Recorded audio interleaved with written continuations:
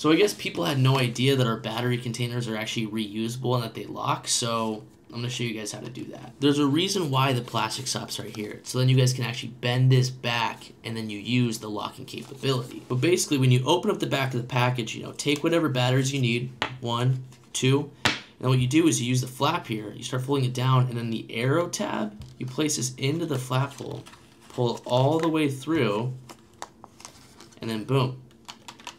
It's locked, it's reusable. So if you guys have extra batteries, just lock it, throw it in the drawer, and you're good.